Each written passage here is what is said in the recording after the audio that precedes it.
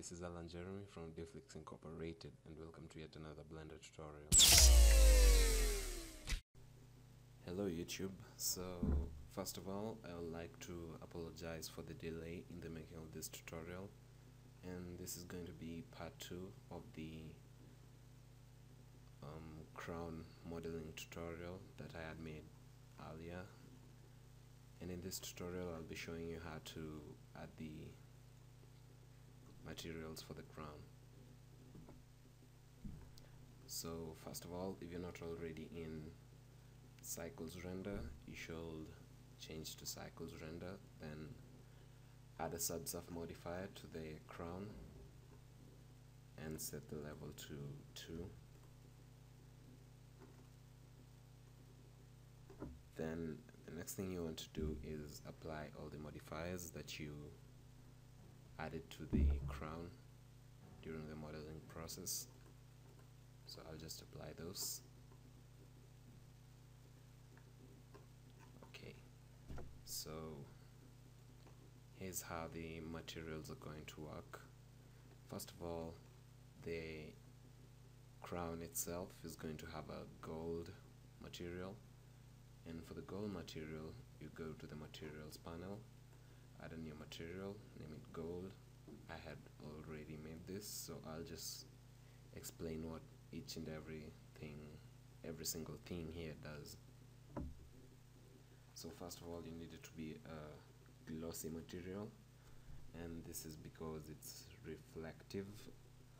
In other words, it's glossy, it reflects whatever is around it, and in this case, for our gold material, we're going to put a kind of pale yellow color for our gold, and we're going to set the roughness to 0.1, and the roughness basically is just the level of hardness, I would say, of the material. For example, the higher the roughness, then it means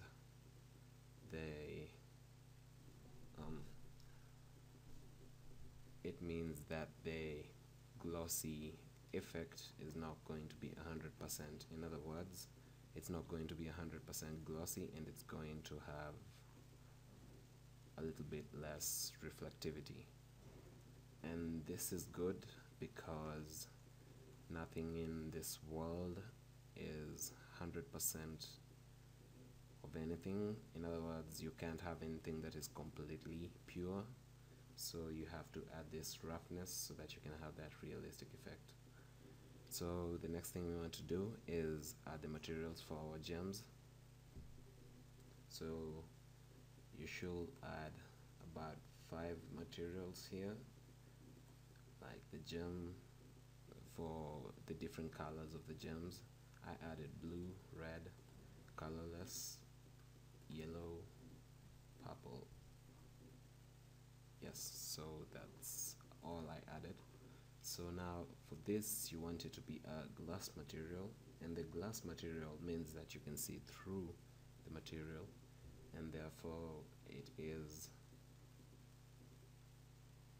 actually what we want, because gems are somehow precious. They're what? Okay, gems are kind of glassy, I guess, if that's an English word. They're more of glass, and you can see through them. So just make this for each gem you make a glass material and give it the appropriate color. So to apply to give the different gems materials, after you have set the default materials, as you could see here, my 5 materials. After you have done that, then you can change the roughness here. Make sure the roughness is not 0, because as I said before, nothing is pure. And the IOR is basically the internal angle of refraction, and you can just play around with this and get whatever material you want. So now for each gem to apply one of the materials that we had created initially, you click on this materials mini button, I think, then select the material for the gem. So in this case, I just randomly selected different materials for the different gems, and this gives us a nice random effect. So now the next thing we need to take care of is our lighting, and I just used a simple lighting setup and used an area lump, but I will advise you to use a sun lump since it is more realistic. So press Shift A to add a new lump, then add a sun lump, then add a sun lump and move it up.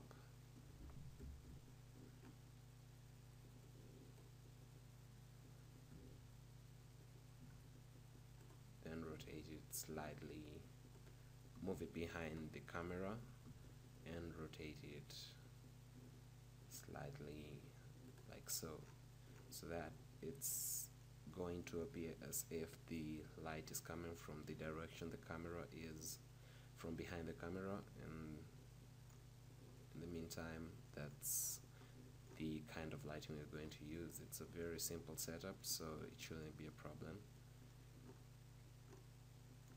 So now if you want to see how it looks when rendered, you can, instead of rendering the whole actual image, which may take some time, you can look at the rough rendered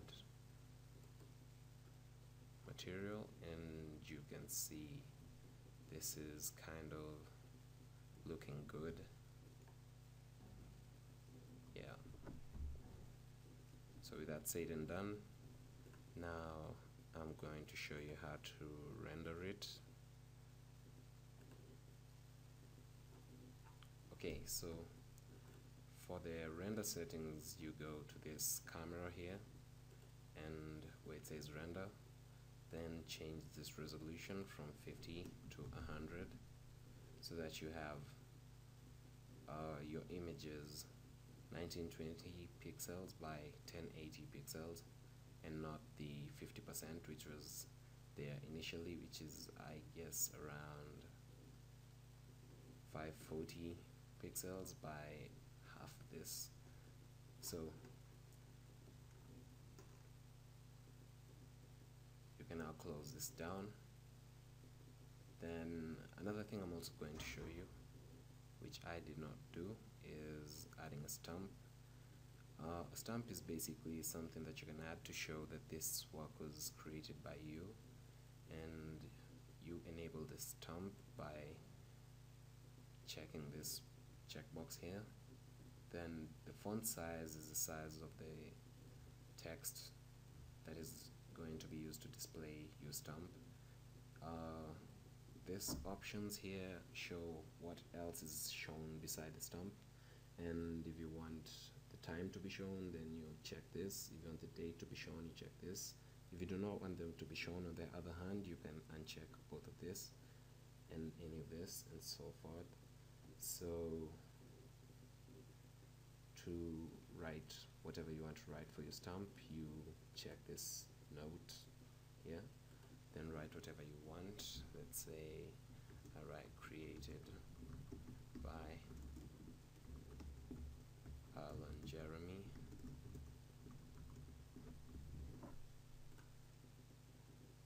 Then I do not want any of this to be shown. So yes, now you can close this down. Now the next thing you want to do is change the output folder, and this is basically where your rendered image is going to be saved if you try to save it. So I'll change this to, let's say, my desktop. Then I add a new directory and let me rename it to tutorial.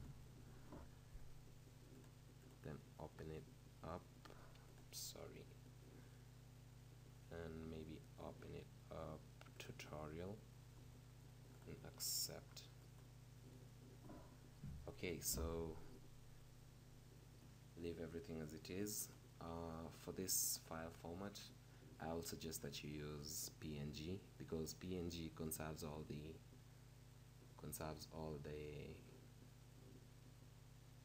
quality of the image, and it accepts transparency, unlike other formats such as JPEG.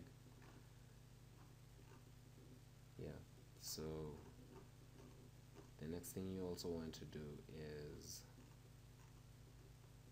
change this from RGB to RGBA, and this just means it's going to be the red, green, blue plus the alpha, meaning that you can see transparency. I think that's how it works. I'm not quite sure.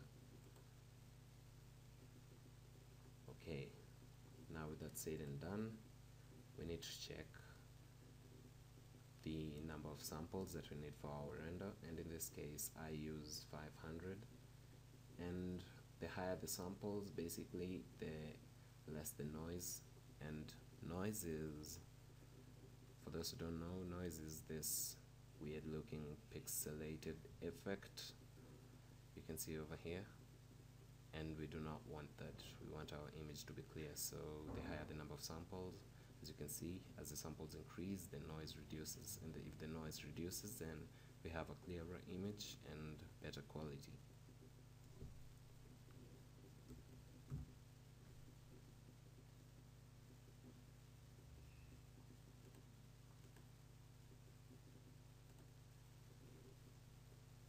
Okay, so with that said and done,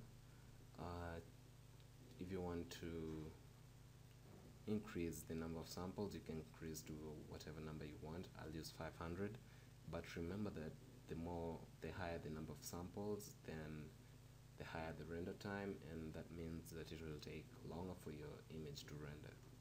In this case, I'm using CPU and not GPU, and therefore mine will take slightly longer to render. So I'll use about 200 for now, or 100, just to show you how it works. Then close this down,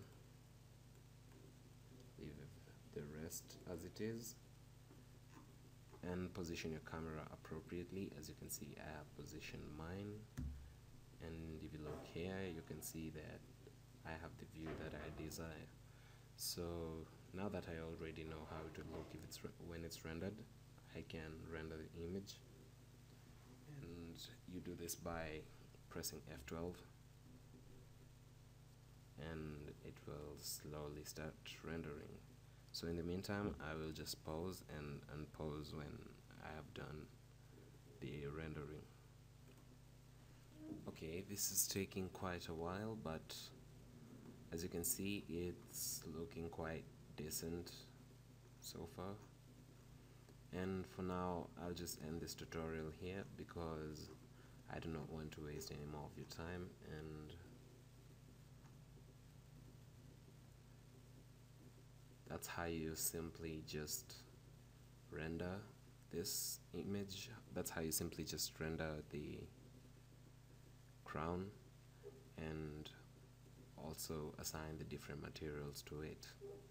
So remember, the gold is glossy, but don't forget to add the hardness, and the roughness, and the gloss the gems are glass materials, so don't forget to add the roughness either when you're making them, because nothing is 100% pure. So thanks for watching, and see you next time.